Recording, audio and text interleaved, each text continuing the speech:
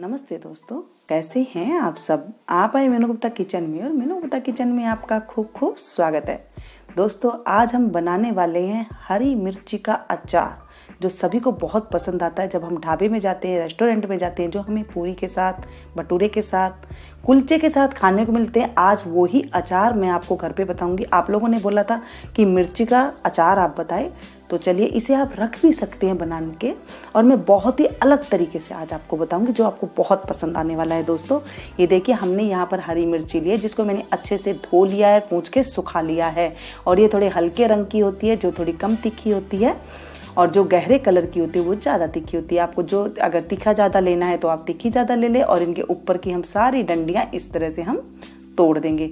सारी मिर्चियों की डंडियों को हम तोड़ करके कर देते हैं अलग, और फिर इसको हम करते हैं, ये देखिए, सारी मिर्ची की अलग डंडियाँ हमने कर ली है। और अब हम इसे चाकू से काटते हैं। आप चाहें तो इसे साबुत भी बना सकते हैं, लेकिन साबुत दोस्तों इतनी खाई नहीं जाती है घर के अंदर। और जो है, इसके अंदर हम बीज निकालेंगे। बीज निकालना, जब हम घर में कोई चीज़ बनाते हैं तो साफ़ सुथरी और कुछ देख रेख के बनाते हैं। तो आप देख लीजिए, इसमें जो बीज होते हैं वो थोड़े से ख़राब करते हैं हमारे शरीर को। अगर आपको चाहिए तो आप बिल्कुल साबुत में ही बना सकते हैं, थोड़ा सा चीरा लगा करके, मसाला भर करके। लेकिन जिनके हाथ में प्रॉब्लम होती है मिर्ची की वजह से, वो चीरा लगा के मिर्ची मसाला भरते हैं तो उनको जलन भी हो जाती है। तो घर में इस तरह छोटी छोटी अगर हम कर देते हैं तो छोटी छोटी खाई भी जाती है, लेकिन टेस्ट वही आएगा दोस्तों। जो हम ढाबे वाली मिर्ची खाते हैं टेस्ट वही आएगा, लेकिन सिर्फ हम कटिंग दूसरी तरह से कर देते हैं, ताकि घर में आसानी से एक एक पीस उठा करके खा सकते हैं। जैसे मैंने कहा था कि बीज हमें नुकसान करते हैं, तो हम इनमें से बीज देखिए अलग कर देते हैं। जो थोड़ी कम तीखी लगेगी, और हमारी जब खाने खाते हैं और फिर हमें जलन लगती है पेट के ऊपर, वो जलन भी नहीं होगी, क्योंकि बीज की से ही हमें जलन होती है। हम ये बीज को कर देते हैं अलग, ये हम नहीं डालेंगे, इसे हम फेंक देते हैं। देखिए, बहुत ही चटाकेदार लबाबदार ये अचार बनने वाला है दोस्तों। ये देखिए, हमने इसके अंदर डाल दिए ये मिर्ची, और अब हम इसमें डालेंगे स्वाद के अकॉर्डिंग नमक। जितनी आपकी मिर्ची है आप इसमें नमक डाल दें। बाद में थोड़ा और भी नमक डालेंगे दोस्तों, तो आप अपने हिसाब से थोड़ा कम ही डालिएगा जितनी आपकी मिर्ची है।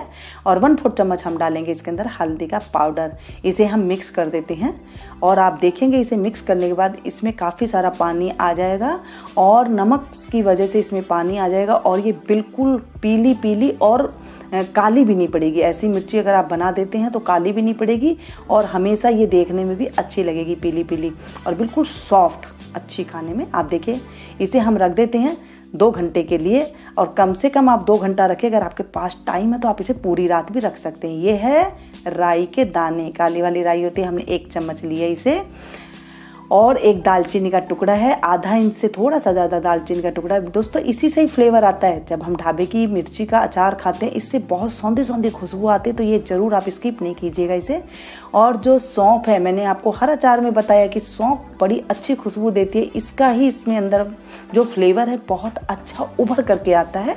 और अब इसमें डाल देते हैं हम काला नमक। थोड़ा सा इसके अंदर हम काला नमक डालेंगे, और इसे पीस लेंगे, बिल्कुल बारीक पीस लेंगे। इधर देखिए, हमारी मिर्ची को 2 से ढाई घंटा हो चुके हैं, और देखिए कितना पानी निकल गया है। और इसे आप चाहें तो 4 से 5 घंटा रख सकते हैं थोड़ी, और चाहें तो इसे पूरी रात भी रख सकते हैं। बहुत अच्छे से इसमें से पानी अलग हो जाएगा। इस पानी को हमें फेंकना नहीं है। और इसमें हम डाल देंगे मसाला। इसमें थोड़ा कम मसाला जाएगा तो मैं इसमें कम डाल देती हूँ मसाले। अगर आप सारा जानना चाहें तो अब इसमें सारा मसाला भी इसमें डाल सकते हैं। जितना आपका मन करे उतना आप मसाला डाल लें, क्योंकि आपके सामने ही है ये।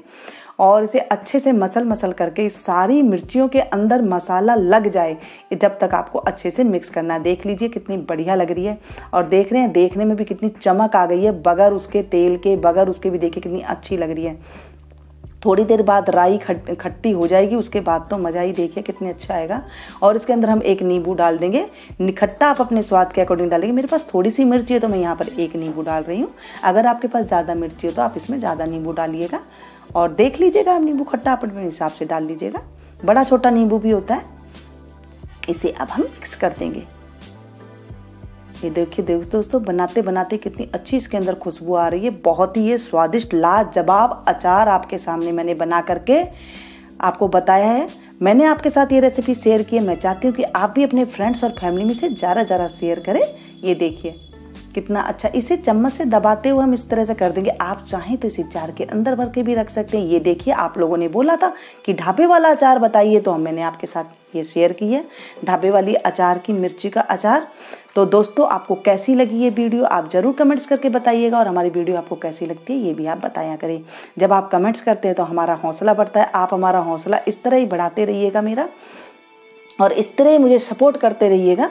मुझे आपके कमेंट्स की, और जो लाइक करते हैं, जिन्होंने मेरे चैनल को सब्सक्राइब कर लिया है उनको तहे दिल से शुक्रिया, और जिन्होंने नहीं किया है तो प्लीज़ कर लीजिएगा। पास में जो बेल आइकन है उसे भी प्रेस कर दीजिएगा। मिलती हूँ मैं एक नई वीडियो में नई रेसिपी के साथ, तब तक देखते रहिए मेरा।